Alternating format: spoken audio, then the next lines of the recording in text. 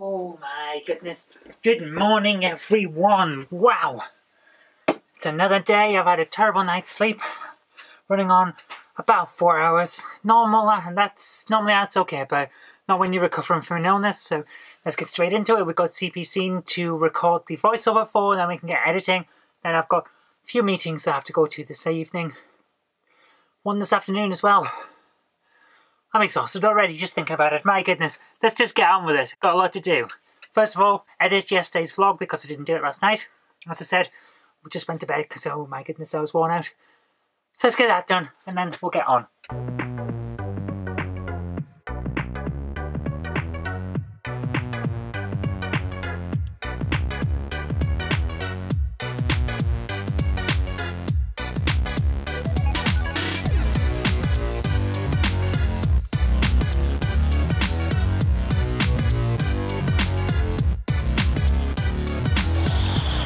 Well, I'm out here at West Horton again. I'm going to have a meeting at the hub today because I'm meeting with people from Huang Radio, which is the local radio station for West Horton, which is cool. Huang being the term for people from West Horton, and talking about potentially having a show on that radio station.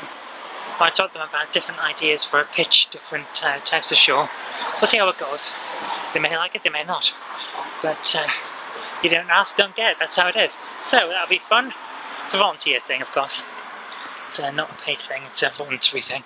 So it should be interesting. I used to have a show with Jen.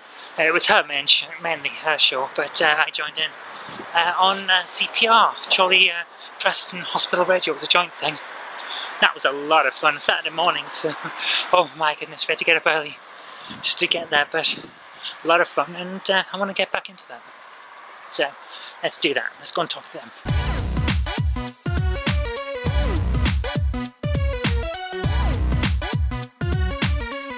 Right guys, that went very, very well, and got a lot more casework to do, so we've got to head back to the town hall now.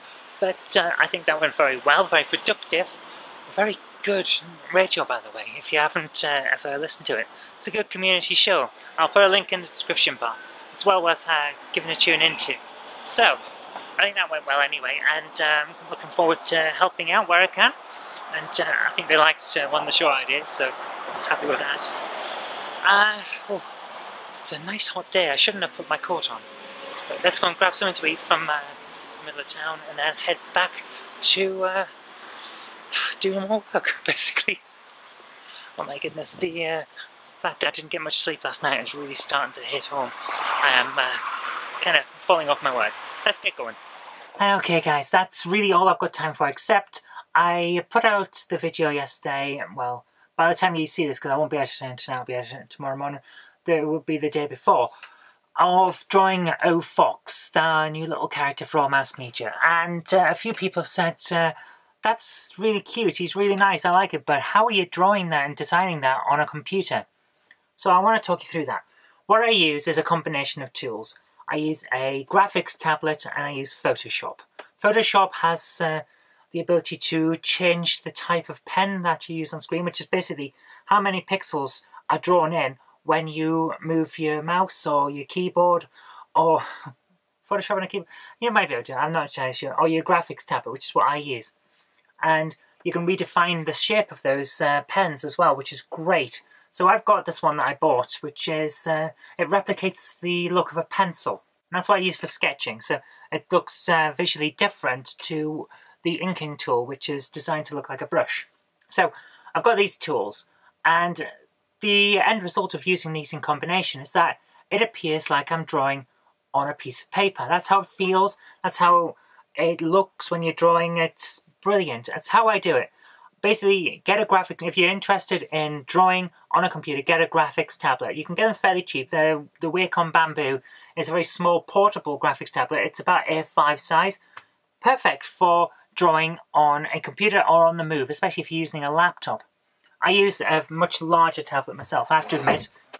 I have the Intuos 4. The Intuos 5 is out now, so you should be able to pick up a an Intuos 4 on eBay and second-hand markets for relatively cheap these days, so that's always an option. You don't have to have the cutting-edge stuff. I personally bought this when the Intuos 4 was the main thing. I don't like the Intuos 5 though, because it doesn't feel the same. It doesn't have the same sort of look and feel, so it's not for me, but it works, and a lot of people say very good things about it. And also, if you really want to go top-notch, you can get a Cintiq. I recommend you don't get one as a starting thing because they're expensive. But they do work very well, and I know a lot of artists who swear by it. But I like the Intuos.